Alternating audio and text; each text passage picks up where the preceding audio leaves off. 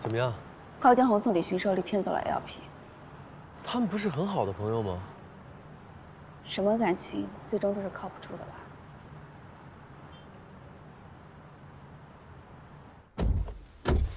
秀竹哥，你帮我一个忙呗。说吧。虽然咱们说好这次回来不管怎么样都不改变计划，你就直接说但是吧。但是你可能要一个人开车回临阳了。然后呢？然后你可能要一个人和我爸妈吃饭了。好，那我就跟叔叔阿姨吃饭的时候呢，跟他们讲一讲咱们这2天的经历，跟他们讲一讲你跟李寻是如何不期而遇的，然后再讲一讲 LP 公司的事情，最后我再跟他们讲一讲你这个失而复得的钥匙。你就帮我争取一下时间，我处理完事情就回来。你还处理什么呀？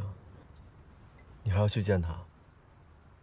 我和李寻已经结束了，他把钥匙留下，就是他想告诉我的一切。他想把这段感情留在该忘记的地方。那你们之间还剩什么？这家公司是我们曾经的梦想，我不能放着 LP 不管，我得再见李寻一面。说的好听一点啊，你这个叫自欺欺人；说俗一点呢，你这个叫自己作死。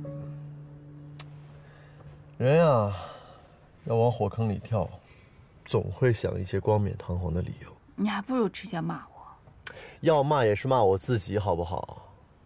我说过，我的预言很准的。那你答应了？没有。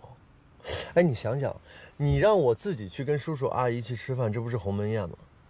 那我妈要是知道了，明天早上肯定站在房门口了。那，你就考虑一下嘛。明天一早上，阿姨这电话一会儿就会追杀过来。那怎么办？唉，怎么办？那我就跟阿姨说，我说阿姨，有一个朋友来找我了，从国外回来的。我呢，就带你跟我一块去见他，可能还要耽搁2天。厉害啊！这叫逼良为娼，还厉害。那你打电话。你打。你打。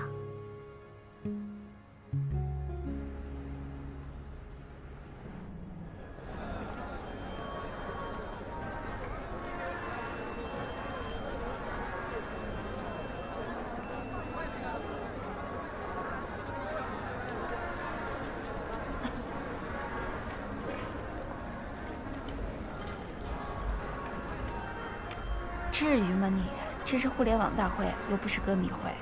干嘛呀？你声音小一点。你又不是不知道现在的粉丝有多疯。哎，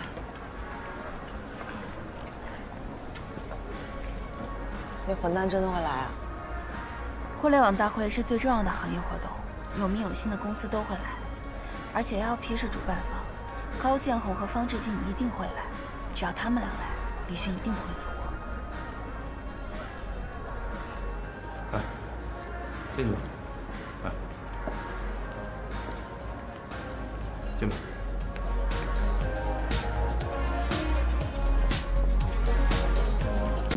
李寻，你的计划是什么？这是你拿着的东西，收走。李寻，你落到今天这个地步，不怪方志静。今天这事儿他没完。现在 LP 跟你1毛钱关系都没有了，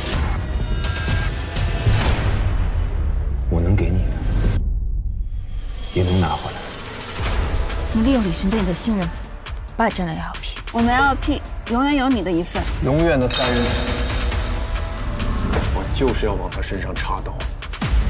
高建宏，你听好了，背叛的人总得付出点代价。李寻，3年前你就是这样，我一直后悔没有拦住你。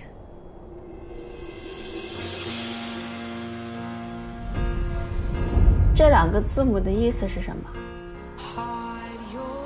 这是我给公司起的名字 ，Lucky and Power。难道不是 Lighter&Princess 打火机与公主裙啊？真挺羡慕你跟李寻的，能为了一个名字死磕到底。他们不知道这个名字里蕴含了多少热情和理想。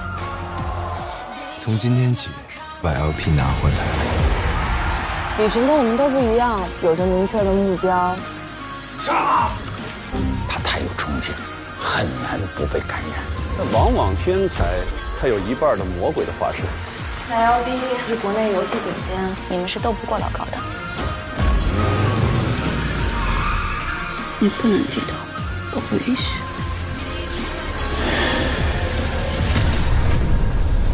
单枪匹马的，爬不了山。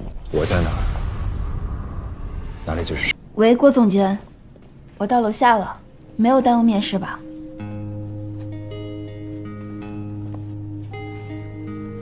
好，我马上上来。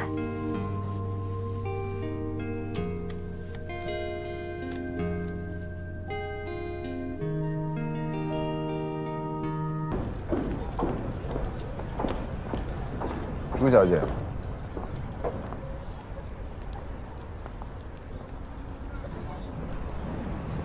这么巧，好久不见。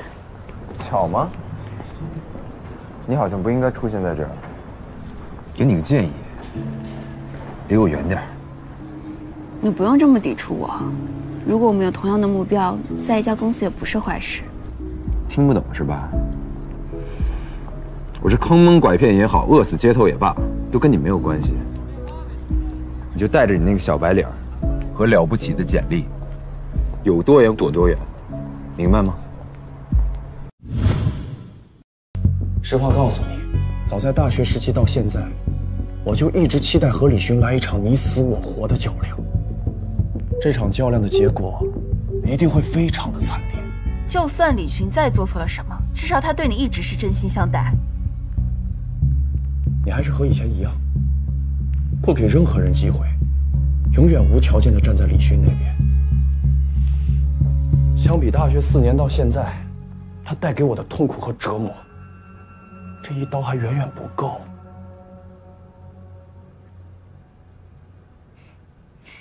你赢不了他的。3年前，我就已经在等这一刻了。我要的不是钱，也不是一家公司，我要的是尊严。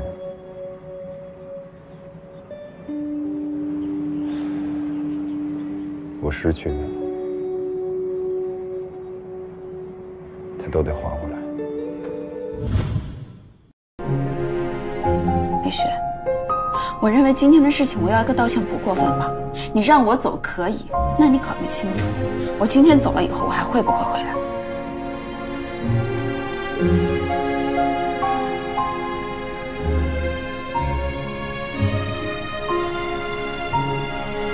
那也是你的选择。